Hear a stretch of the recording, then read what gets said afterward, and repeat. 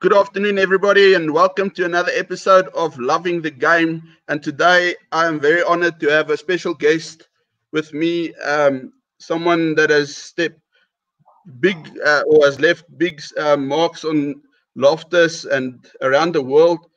Just to mention a few things, records that he's got: most points in a Currie Cup final, which still stands today, 26 points in his first ever Currie Cup final. He's got the in the Currie Cup as well, joint most penalties in a Currie Cup league match, which is 9.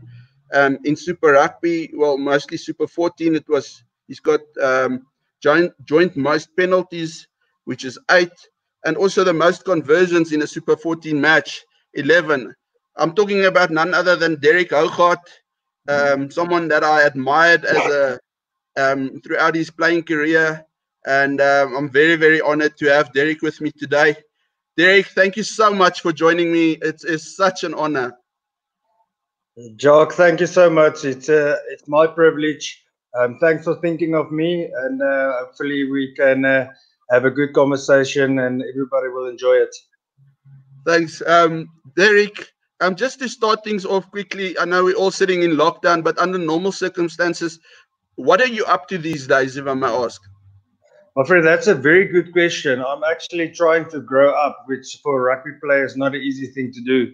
I think we read a lot about it in the past couple, especially with the lockdown, where there's people has come out and say that the transition for rugby players are very tough, especially when you're used to playing since you were 18 years old and all you know is rugby, and making that transition into the real life is not an easy one. But I was lucky enough with good friends at Virtual Productions, which you will know a lot of, broadcasting, and they do sound and lighting and striking. So basically, when everybody's done partying, then we need to strike down. So I'm on the different side of the spectrum now. But yeah, and obviously I do a little bit. I did do a little bit of work for Super Sports, which I really enjoy, and that's something that I really want to pursue as well, to stay in TV and broadcasting.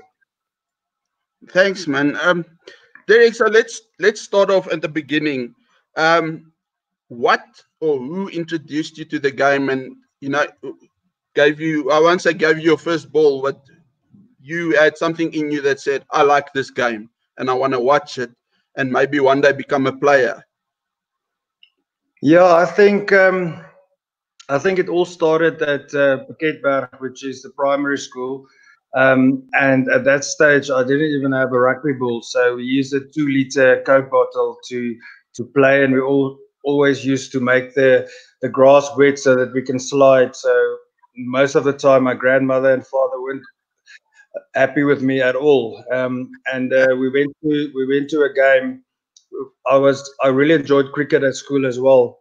And when you get to a grade 11, 12, you need to make a decision which one you will pursue. And we went to a game at Newlands, and all the Stormers at that stage came walking out, and they all had the black suit on. They looked like Men in Black. So, and then I thought to myself, yes, between cricket and rugby, with there's 60,000 people, it would be nice to play in front of them.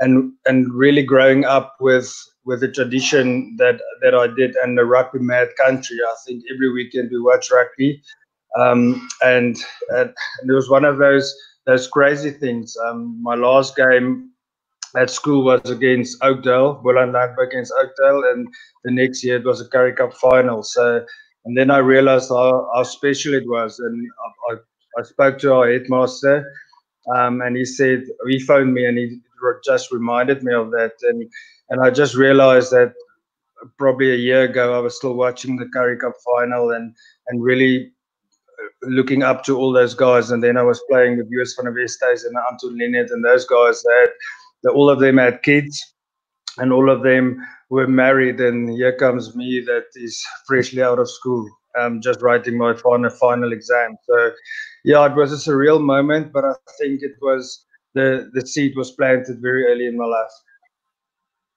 Well, I mean, yeah, thanks for. I mean, you mentioned quite a few things that I want to ask you about, and one of them is, I mean, did you have any other sports interest? And you mentioned cricket. How did you do at cricket, and what I mean, as a batsman, were you a bowler? Yeah, I was I was a batsman, but I bowled a little bit. I started out as a spinner and then like small like Hansie Cronje, small slow medium pace bowler that does hit the length quite often. So yeah, it was, and I did play tennis as well. But I think one of the things is why I love cricket. It's you are still an individual, but it's a team sport, and tennis I think was the thing that I least enjoy, even that I had provincial colors in both cricket and tennis, but it was one of those sports where you are an individual, and rugby is like a team sport. You need to trust the guy next to you, and obviously the memories you make is not only yourself. It's a whole team, and like even today when we come together and you talk about it, you can still reminisce about what good times you had, especially at Loftus. Tell me, as a youngster, I mean, before we get to your actual professional career, you grew up in the Cape, in the Western Cape. So is it fair to say you was a Western Province Stormers supporter? I was, but like my dad said, everybody asked him, "Yeah, isn't it tough now that Derick is playing for the Bulls, and who are you going to support? Are you going to support Western Province or the Blue Bulls?" And he said, "Well, I grew up in the Boland, so I'm a Boland and not a Western Province guy. So I think Okay. I went, and it was a tough decision. When I left school, Jan Swartz was the guy that did the scouting for the Bulls at that stage. We built up a very good relationship, especially in my last year at school. And the reason why it was a tough decision, I wanted to stay in the Cape. All my friends were there. I still had a girlfriend at that stage, so I left everything behind. And one of the things that happened at school, I had a lot of back pain, and my mother and father took me to the doctor, and there was something wrong with my discs in my back, and he was laughing at me and say, "Well, you must keep playing rugby and obviously train hard because it will help you later in your life." And with a smirk on his face, he said, "Well, you're not going to play for the Springboks. That's the only downfall." And I went back to the hospital. I literally, it took me half an hour for my dad to get me out of the toilet because I was crying like you can't believe. And I went back to the hostel and to put on my trainers, and I just went about things like I usually do. And that night in bed, I just decided, but I need to become a Springbok very early in my career. So I don't have a lot of time left. And as I spoke to the guys of Western Province, they almost had that same laughing in my face, basically, when I asked them, if I'm good enough, will I play for the senior team? And they said, no, no, no, we're going to take you through the ranks. And when I met with Heineke Meyer and Jan Swartz, I said, well, if you're good enough, we'll select you. And I think yeah, things happened quite early in my career, so I don't Yeah. think it was a bad decision, and obviously, and the rest is history. Yeah, yeah.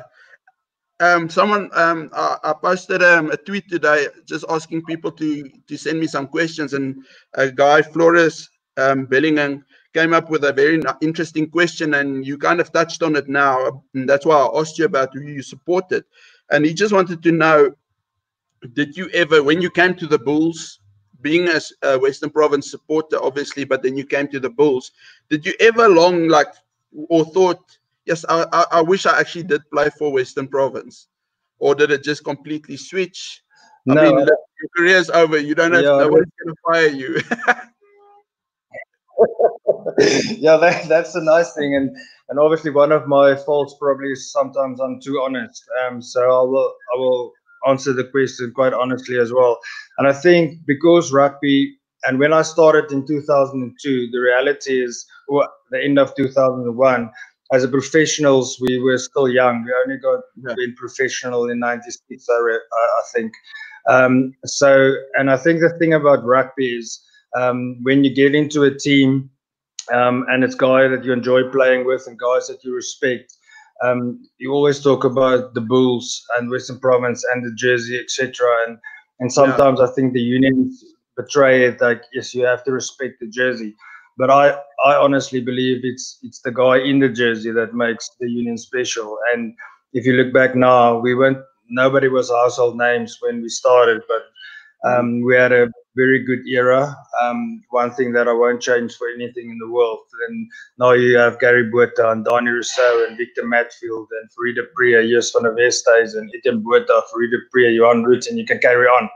So I think it was one of those decisions which was a tough one. If I had it my way, probably I would have stayed in Cape Town, but there wasn't really a choice for me after meeting with Heineke and getting an opportunity to join the seniors. Yeah. And again, just sorry, we're gonna go to your career now, but as a child in your childhood, who did you look up to? Who was your heroes? Yeah, I get that question quite a lot, and it's the weird thing when you grow up in a rugby mad country that there must be somebody that you look up to. And I didn't really have any heroes per se that I really looked up to. There's teams that I think the Stormers in the late 90s, 2000 was a team that was nice to watch. But the one guy that I looked up to was Andre Hougaard. I just think he played the game in such a matter that he always looked like he had probably 5 minutes more than the normal rugby player, and especially his personality off the field was something that I aspired to. And when I started, I always thought to myself that, you know what, when I start playing rugby, I want to be a better person the day I finish than the day I started. And I think Andre Hougaard, he portrayed that for me. And one other guy was Carlos Spencer, and I played a lot against him. But you might laugh, when I was at Boland Landbouw at school and Crane Week, I hate kicking. So now people will look at you as a kicking fly-off, and it was just a game plan that we adapted. And Heineke was thinking far ahead. I think now teams have caught up to the Bulls, but at that stage we realized that turnovers is what the most tries come from. And we did play 10-man rugby, but if you have a score 92-3 against the Reds, you can't say that we played 10-man rugby. No chance at all. In your playing career, you were lucky enough to. I mean, obviously, you played at all the venues in South Africa. You were a Springbok. You got to travel a little bit with the Springboks, and then eventually you went overseas. So you played in Europe as well. And which brings me to my question: of all the venues that you played at, which one is the one that you enjoyed the most, and why? And if there was one venue that you did not play at, which venue is that you would have loved to play at? Well, I was blessed and luckily enough. While I was obviously in South Africa, there's nothing that will beat a full Loftus-Versfeld, and especially when 60,000 people sing a song. So that will always be a special ground for me. Ellis Park is one of those venues that you have there. Almost when you walk down that tunnel, you have that feeling of the 1995 Springbok guys. And Newlands had something special about it because you can almost smell where they brew the beer. So every time you drove in there, you can go in close with your eyes closed, and you know that you're at Newlands. And Kings Park, then again, the not the main pavilion, the East Pavilion or whatever they call it. The people are literally sitting on top of you. So when they're in full voice, it's very intimidating. And obviously, when my final game, when I tore my Achilles or ruptured my Achilles, was at Wembley Stadium. And even if I look back now, that's not a bad stadium to play your last game. And the other one that was quite special is Cardiff Arms Park. I think they changed it now to the Millennium Stadium or whatever. So. Yeah. And there was Murrayfield, and so I was quite lucky enough to play at all these stadiums. And there's no other stadium that I can think of at the top of my head that I would have loved to play at. So now let's get into the meat of everything. I want to ask you about the 2002 Currie Cup final. I mean, you were 19 years old. And you're in a Currie Cup final. It's your first season as a professional. in one of the biggest teams in the country, and you in the Currie Cup final against the Lions or whatever they were called, and yeah, I mean you broke a record that day, 26 points that you scored on your own, breaking the record of Naas Botha. And Bram van Straten at that stage had the record of 24 points in a Currie Cup final. And I mean, you went and smashed the two drop goals, something like 5 penalties and a try. Funny enough, is you missed both tries that were scored in that game. That's actually I watched it today and I was like, wow, how did that happen? Because the final score was 31 whatever for the Lions. But I mean, that day put you on the mark, and I mean that's the day that I was like, this is I never ever thought of the Naas Botha, to be honest with you. I was a big Naas Botha fan, and that day when I saw you play, I was sold. I mean, Naas wasn't playing anymore, and yes, this 19-year-old boy, if you don't mind me calling you that, Not and at all. and I was just, I mean, it was amazing. I actually had a chat to another guy. I see he's on the chat today. And I told him a story that whenever I went to Loftus, we always sat on the East Pavilion, which is the best pavilion at Loftus. And I always had this thing that I shouted. It's like Naas is boss, of Naas was boss, but Derick is koning. I tell you what, you put that, I think, I mean, I love Naas Botha, and I was fortunate enough to meet him. And I tell you what, today is a very special day for me, even though we're meeting across the screen. But just to sit and chat with you is really an honor. But if you can take us through that day, I mean, just how was it for you? I mean, something like that's unheard of. Your first ever Currie Cup final in your first season, and you go break the Currie Cup final record, almost scoring all the points yourself.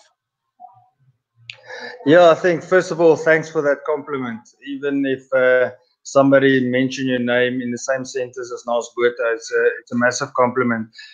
I just think when you're 19 years old, it's one of those things that you're fearless and you don't think about the repercussions of what you're doing on the field, and you just want to be out there and play.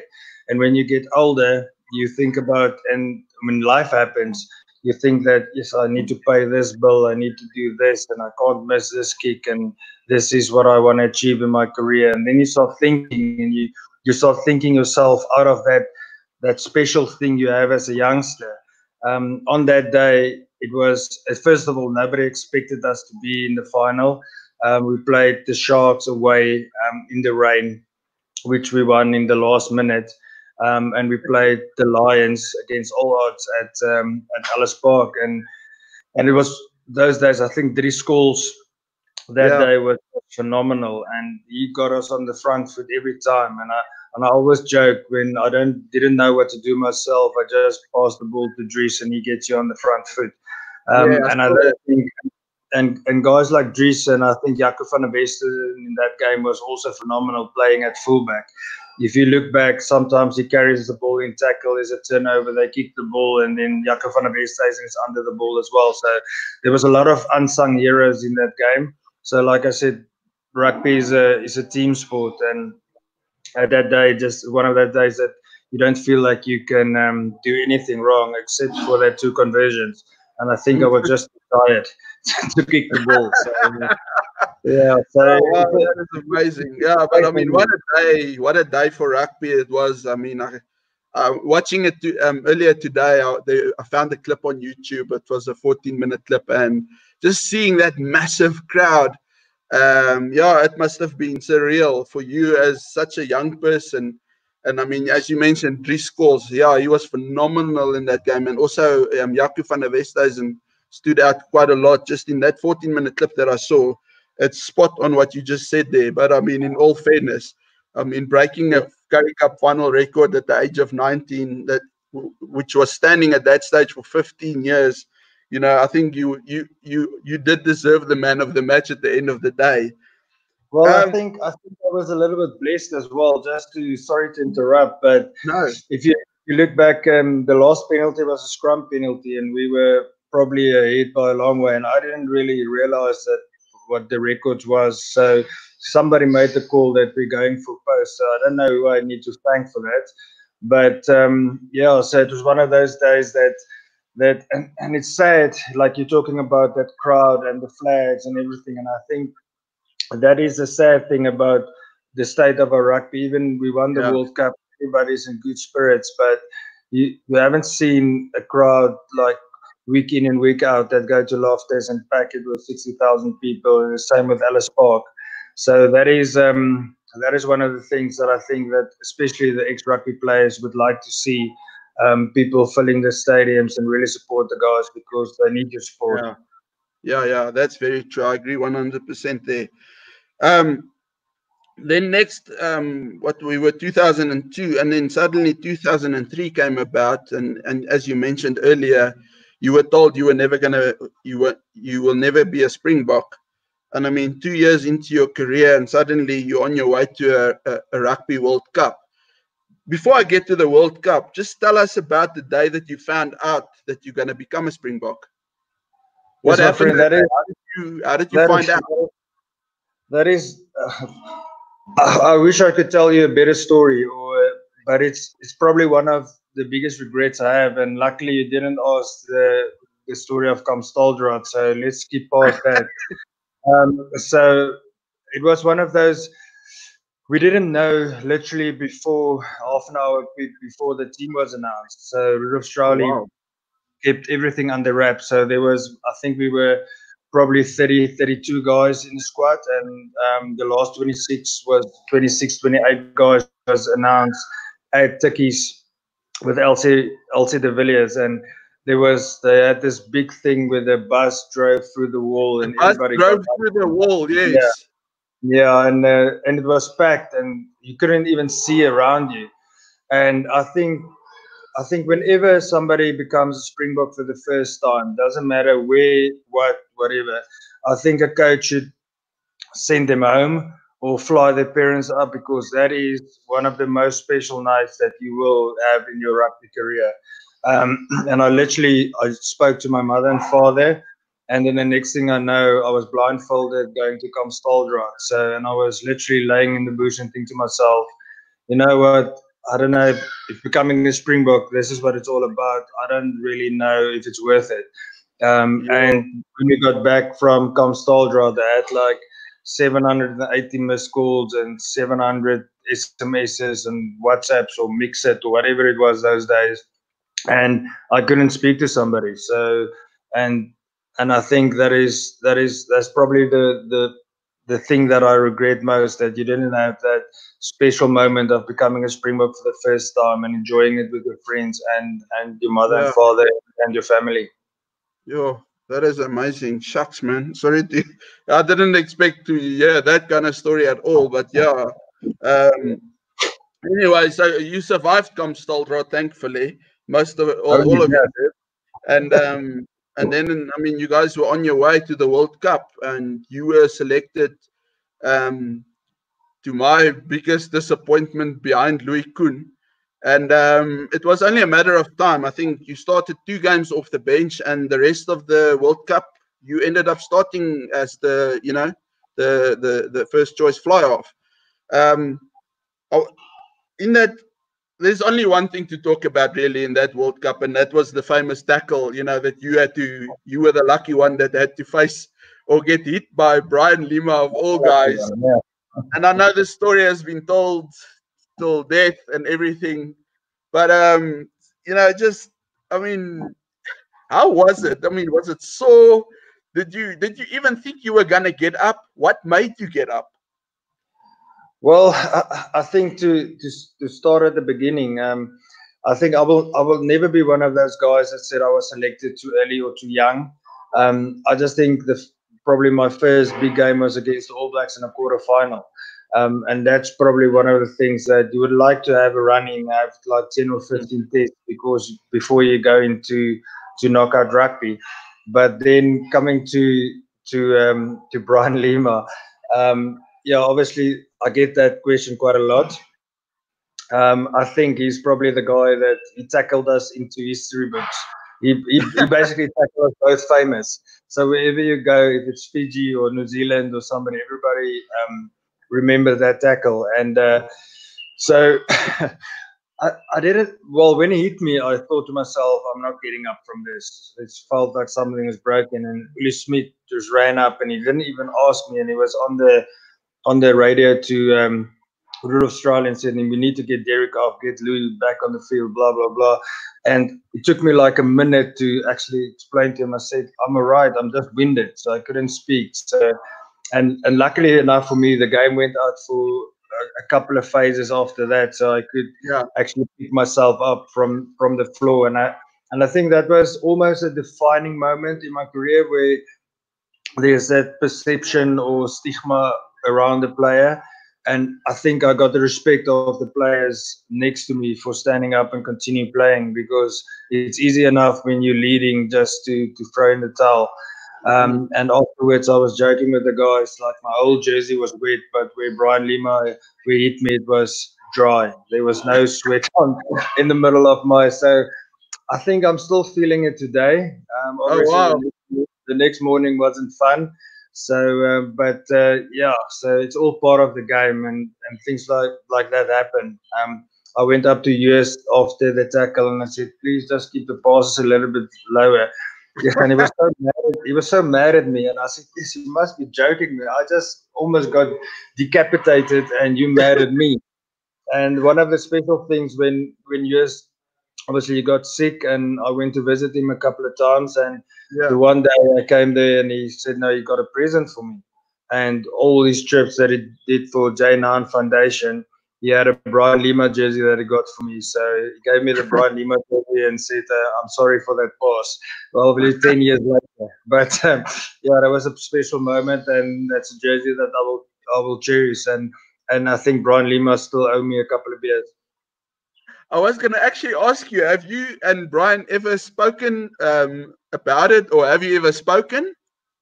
Well, I couldn't speak after the game, but so we haven't actually.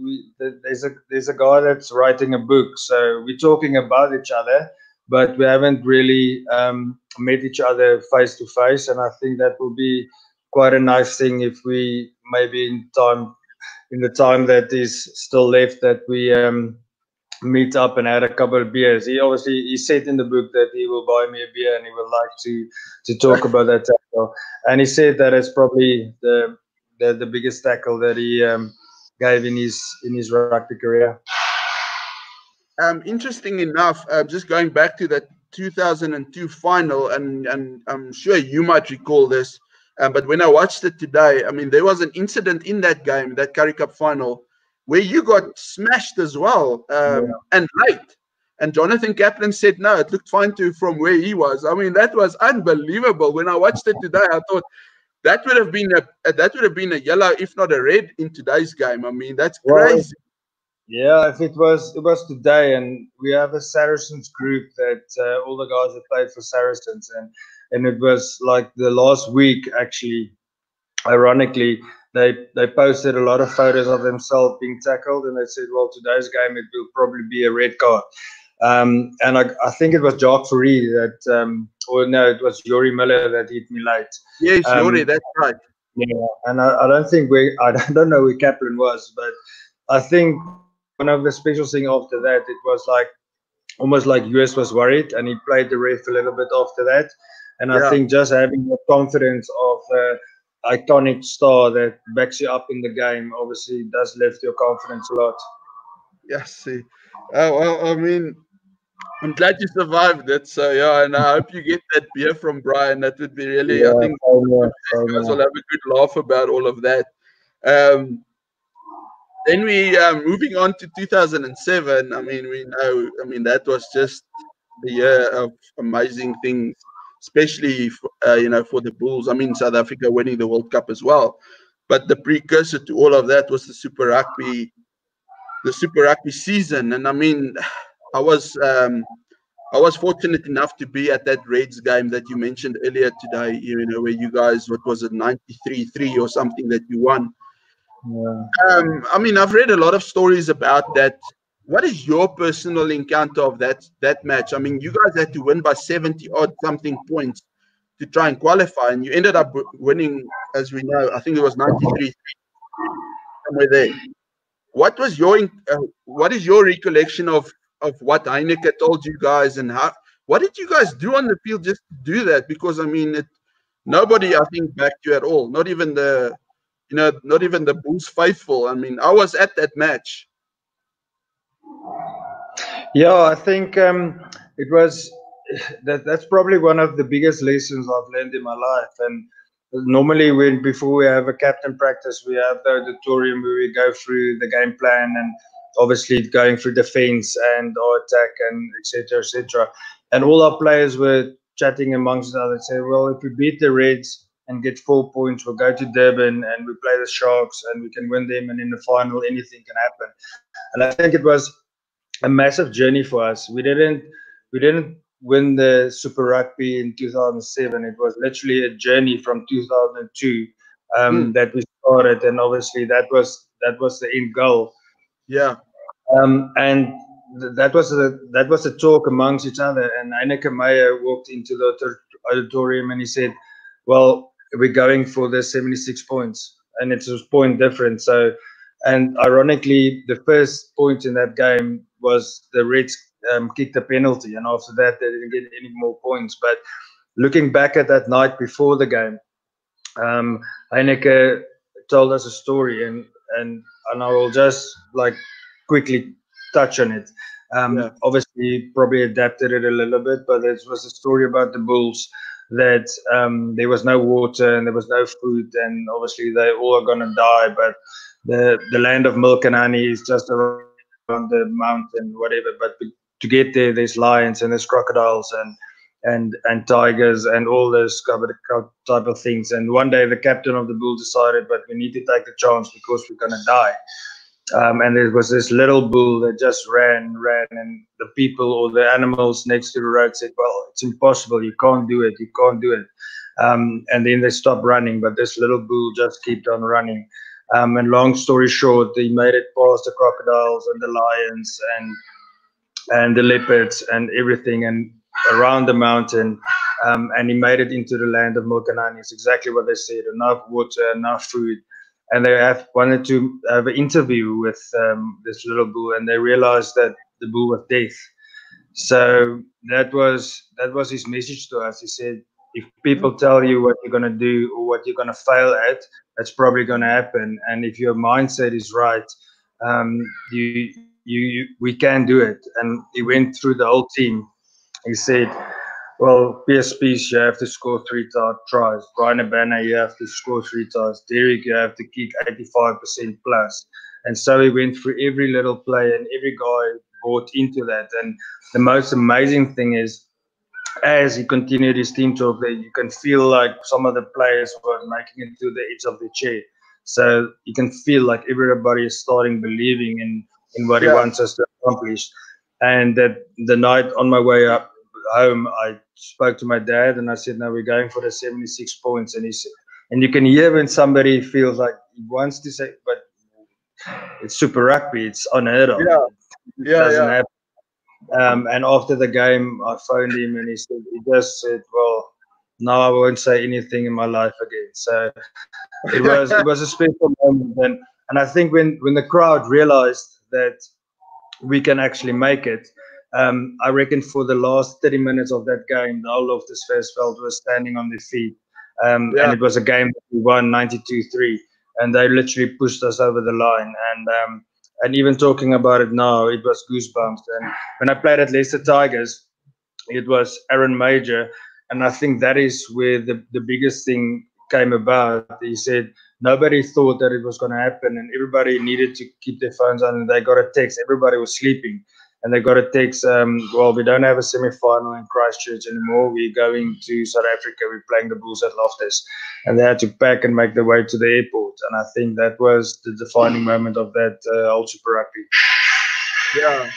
And then they came to Loftus, as you just mentioned, and you rocked up and you decided to score all 27 points in the semi-final against the Crusaders of all people. That included the likes of Dan Carter. I mean, and never. I mean, you just mentioned Aaron Major. I mean, yeah, the names anybody knows. The Crusaders are always. That's basically almost like the All Black team. Yeah. Just briefly take us through that night. I mean, was it just a matter of everything just clicking, or or were you guys still on a high from what happened the week before? I just think maybe it's confidence, like you said, maybe from the week before. But I think it was for everybody. It was that journey that we started in 2001, 2002, and it all came down to probably 2 games to achieve that. And playing against the Crusaders, a side like that, obviously, like you mentioned, Richie McCaw and Dan Carter, that's guys that can win wherever they play in the world, even if they don't sleep for a week.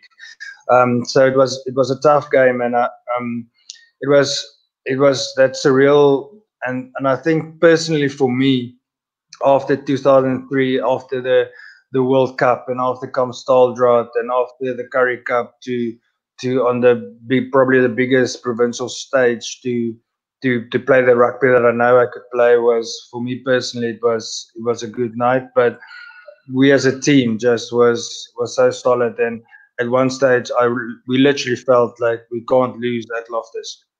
Yeah. That's very, very true. Just an interesting fact on that. I mean, you actually equaled the record for a Super Rugby semi-final, which was held since 1998. I didn't, unfortunately, put the gentleman's name down, but he played for Auckland. But that was interesting. 27 points that you scored, and which was all the points basically. Yeah, and then I mean, just to tell you my story on that side. I mean, I was at the Reds game. You guys smashed them, and suddenly, yeah, we're in a semi-final at Loftus, which I just I can't remember the reason really why, because I was living in Pretoria, but I decided, you know what, I'm not going to go to the semi-final. I mean, it was like you guys. I mean, just had belief we are going to go to the final. There's no doubt about it. And I was sitting at home watching that game, literally waiting for the final whistle to go and to try and see where I can get tickets for the final, because obviously living in Pretoria, the final being in Durban, you know, the Sharks are going to get most of the tickets. So if you're going to get lucky, you're going to be very, very lucky. And fortunately, my parents lived in Pietermaritzburg at that stage. And Monday morning, I was sitting throughout Sunday night, just scouring the internet, and it wasn't like it is today. But I found out that in Pietermaritzburg they were going to sell about 1,000 tickets. And all I did was tell my dad, you got to be there at, I can't remember what the time was, but you got to be there. And yeah, just make it happen. And the rest, we'll make sure we get to Durban somehow. But we're coming to the final. And that's what happened. We all went to the final. And I mean, what a story. That was one crazy game. Yeah, I mean, everything. The Sharks basically had it. It's, you know, it would be interesting to speak to the likes of Frans Steyn and those Oaks, to ask them what happened in those last few minutes. You know, when they had the ball, they kicked it downfield of all things instead of just kicking it out. I mean, nothing stopped them from doing it. But for somehow fate was on the Bulls' side, and it just somehow happened and played into your hands. I mean, I remember when Albert van der Berg scored that try in the corner, and then, I mean, what was the points difference was 6. And my wife, well, my wife now, she was my girlfriend at that stage. It was her and me and my parents, and my parents, funny enough, they Shark supporters, and she turned to me and she said, "What now?" And I said, "You know what? The way this game has been going, it's not going to happen. It's there's not enough time." And yeah, you know, it's one of those things. We need 7 points. That's a converted try. And then, yeah, a miracle happened. I mean, take us through that last few seconds. Yeah, it feels like yesterday. And Wow. somebody posted it on Facebook a couple of times, and I still get nervous, and I and I know the result.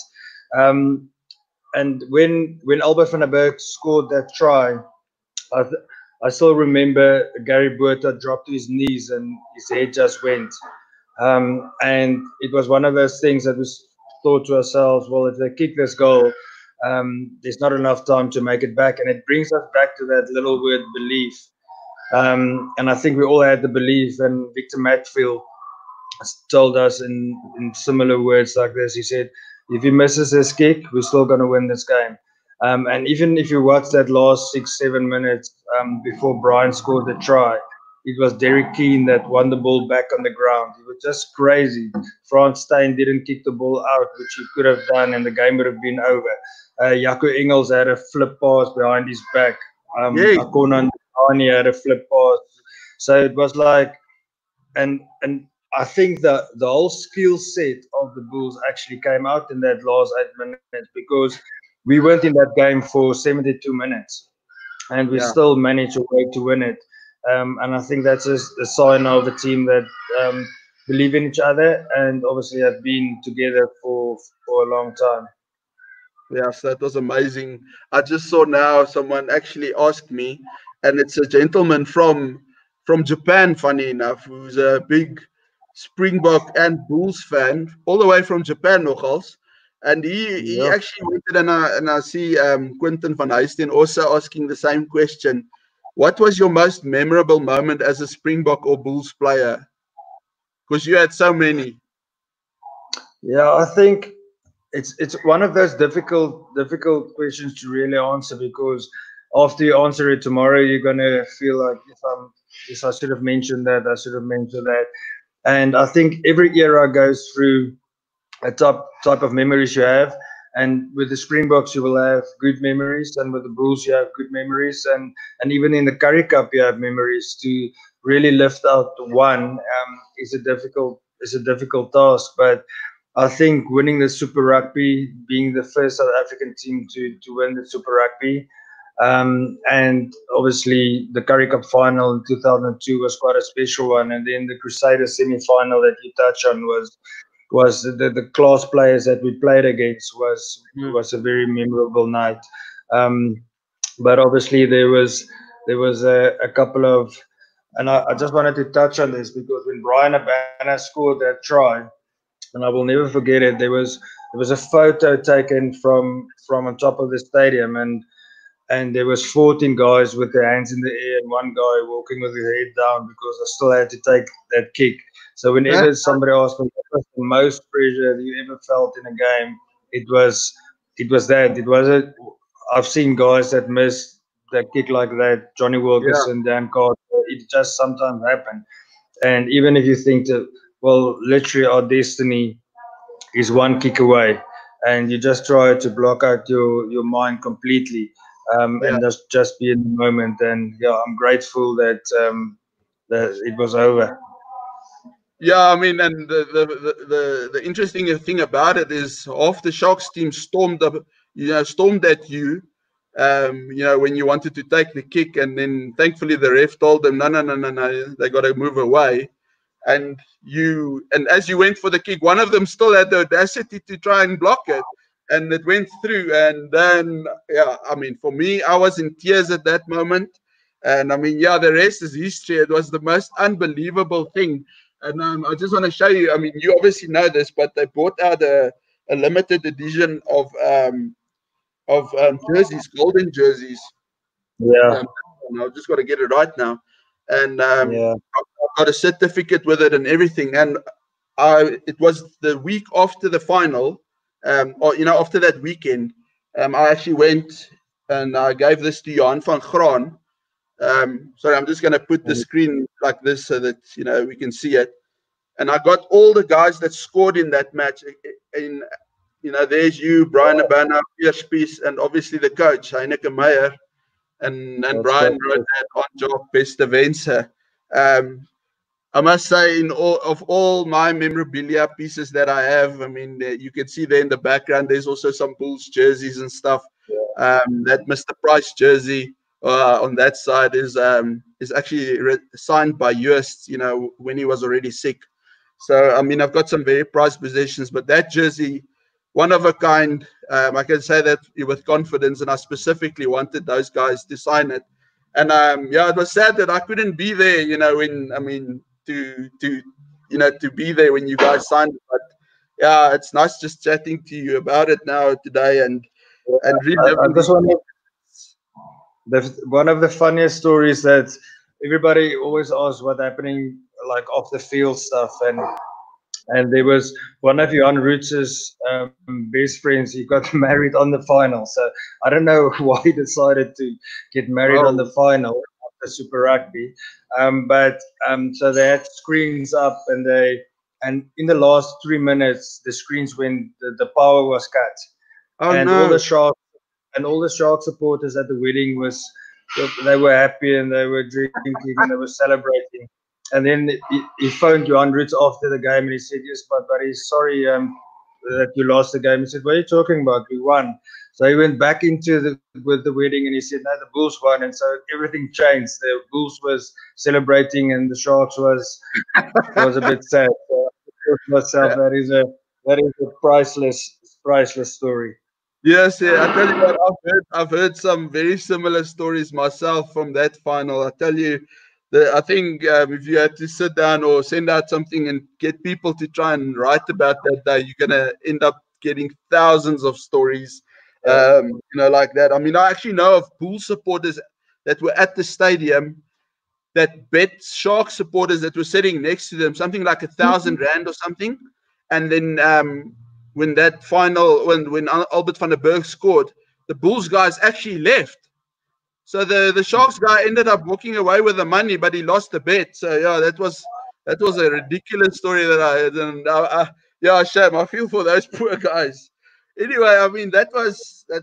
I mean that was sort of the end of the World Cup happened after that season and everything, and then in 2008, firstly Heineke Meyer left, who is a coach that I have adored so much, and they were and then the day came that he left Loftus, which was very, very sad.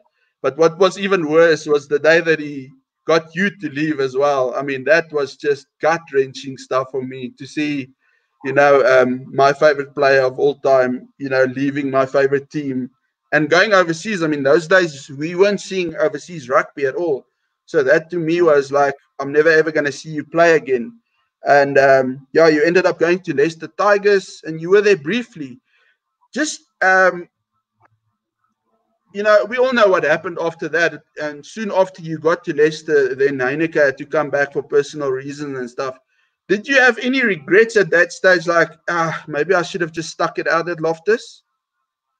I did at that moment because when Heineke signed with Leicester Tigers, he told me that one of the guys that he wanted to sign first and he needed at the club was myself. And I think that's where loyalty, and Yeah, there's a lot of time when Heineke said that he wants to go overseas and build a dynasty and all this chat. And it's easy with words to just say it, but it's difficult when you have to make the decision. And I was still in a 4-year contract with the Bulls, and I yeah, told him that, well, if you can get me out of the contract, then obviously, like we always spoken about, I will go with you.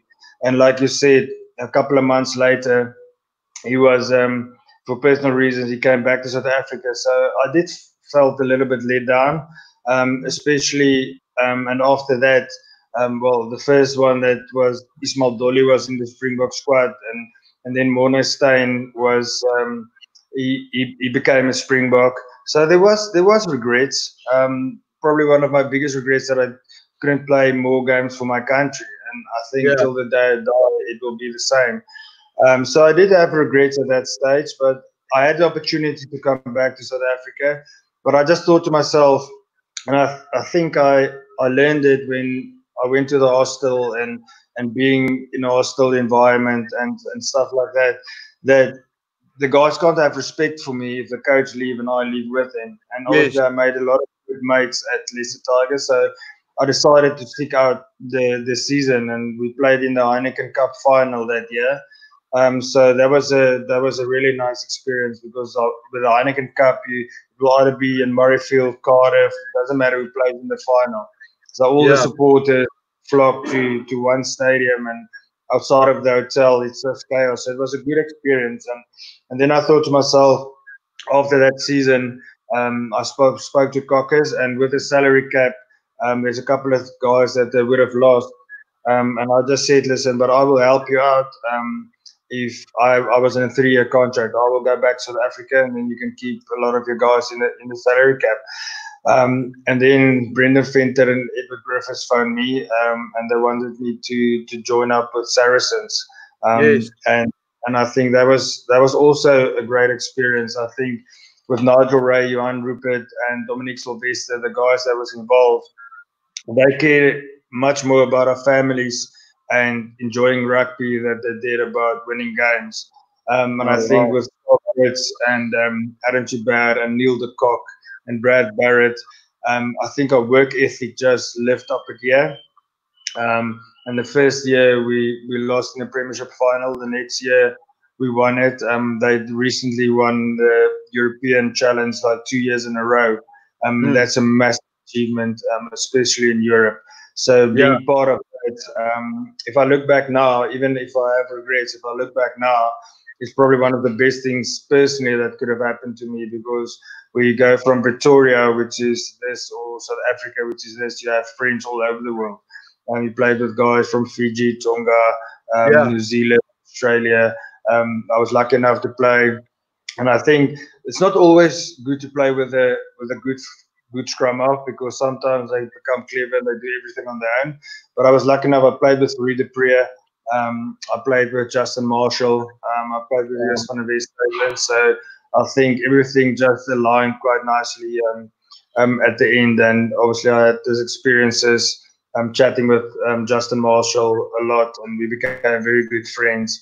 And it just opened up your mindset and the way that New Zealand guys are thinking and the ways we as Africans are thinking. On that, I mean, you mentioned now, playing with some good scrum halves, and I mean, the names that you mentioned were amazing. Just to add yours to the picture there as well. That's where when your career started, you played with them.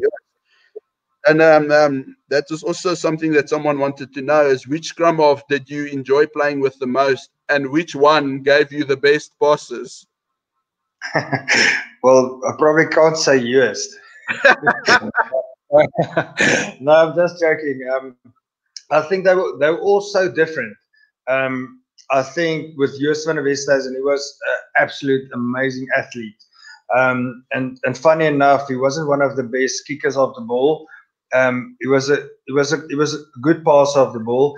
And then in Farida Priya, he had an unbelievable rugby brain, and he probably could have kicked a box kick or behind the scrum better than any fly half can 5 meters back or 10 meters back. And Justin Marshall, he was just one of those crazy guys. The last thing in his mind was to kick the ball, and he just had that fighting mentality. So he just loved living life. He didn't train very hard, but when you put him on in the 4 lines, he was absolutely amazing. So, and one guy that I think that people don't realize how good he was Neil de Kock. He left for Saracens quite early. I really enjoyed playing with him. He has absolute brilliant service, and even his kicking was probably in Europe second to none. And probably he left South Africa just a year or two too soon, and he would have played a lot more tests for South Africa. And I think just his CV, if you look at what he did for Saracens, he's just amazing, and he's a household name there, and he's a legend. You will probably walk in there tomorrow, and probably they will select him at 9 again. I was quite lucky to play with him, and so everybody's got their strengths, but looking back, I was privileged to play with those guys. Yeah, and then the 16th of October 2010, if my date is correct, the day that I think obviously broke your heart the most, but I mean the rest of anybody that was a proper honest supporter of you. When your Achilles ruptured at Wembley, that was like devastating news, because I think we all at that stage knew, of of guys like John Smith and that, and how it affected their careers and that. And I mean, sadly enough, it you know it it was the end of your career. You never were able to come back from that. How was that moment when it happened for you?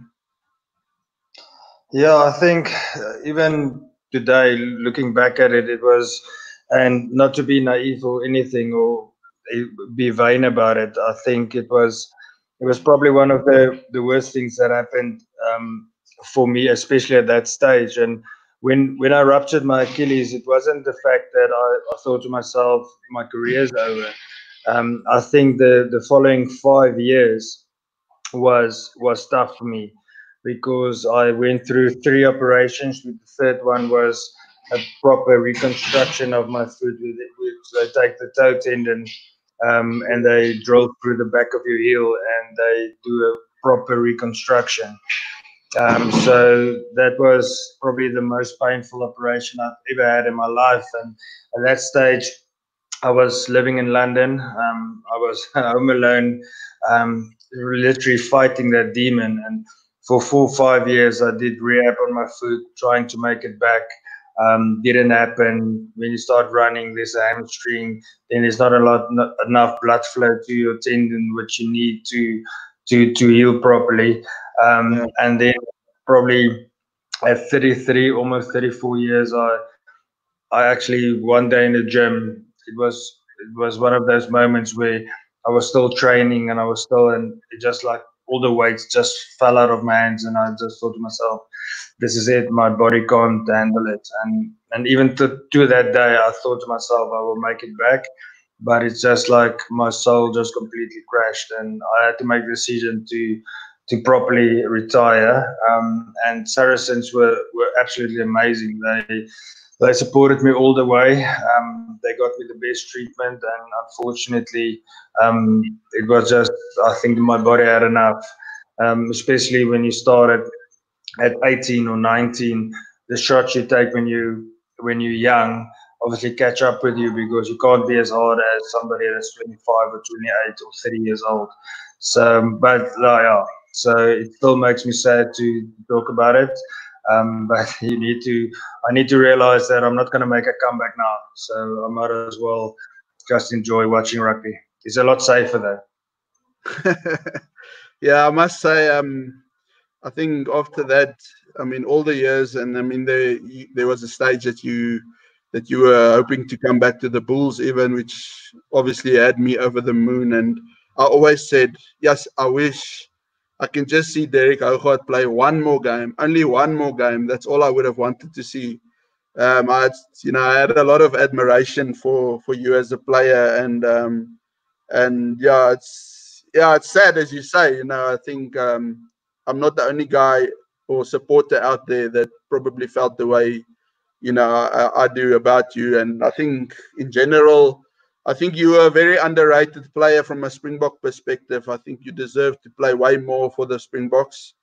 I think you were one of the best players this country's ever had, and it's not just because I was a super fan of yours, but I think you were, like Nas Botha. I mean, I saw today an interesting stat that in his career, his Currie Cup career, he scored like 100 and something. I can't remember the exact number now of drop goals. The guy that came second closest to him only scored 69 drop goals in his career. I mean, it just, I know a rugby player isn't defined by drop goals or anything, but a fly off has a certain role. And I mean, that's what made you and Nos stand out above the rest, is that you could score from anywhere. And I mean, you had a deadly boot in that Currie Cup final today. I mean, I noticed when, I forgot now who it was. I don't know if it was Victor Matfield passed the ball to you, and I mean, not a standard regular, scrum off pass kind of thing. You had to turn around and you slotted a drop goal from quite far out, actually close to the side of the field. So, I mean, there's so much things that people can say and prove that, I think you were very underrated. And, it was an honor watching you as a player.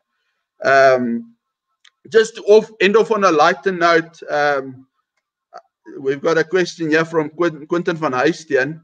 He just wants to know, can you share what was one of your funniest moments in rugby where you were involved in? Yeah, I was. I can think about one. Obviously, if you give me time, I'll think about 20. But when I was playing at Leicester, there was I played with Adam Major, like I told you, probably one of the best inside centers that New Zealand All Blacks ever had.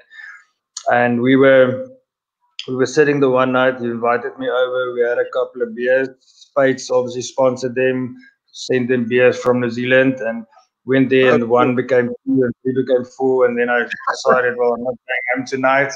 And late night, he asked me. I said, my friend, I always wanted to ask you, what is that?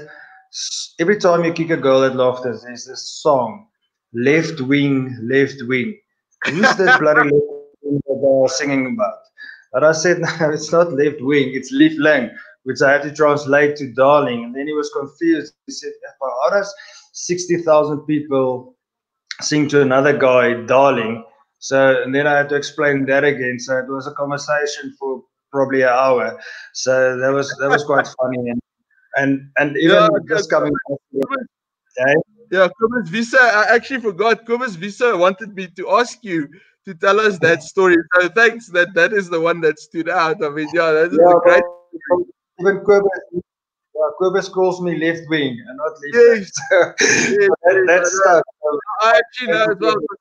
I didn't know. Obviously, I thought it was an inside joke, but now it's now we all know where it comes from. That's it. Yeah, that's actually quite funny.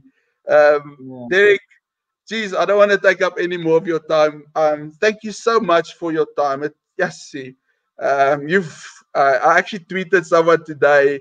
My life is made. Finally getting the opportunity to speak to Derick Hougaard, and just sharing some stories with you. And it's I just want to thank you from the bottom of my heart for for this time that you were willing to share with me, and I really really appreciate it. And I hope whatever happens in the future for you, it's all just going to be good. And may you be blessed beyond recognition. Yeah, thank you for having me, and thanks for all the nice words. Guys like you really make everything worthwhile. And just to end off, drop goal is the only thing that you can't defend, just for future fly-offs. That's true. Anyway, Derick, have a nice evening. Stay safe. Wash those hands and look after yourself. I really, really appreciate it. Thank you for yourself. I appreciate it a lot.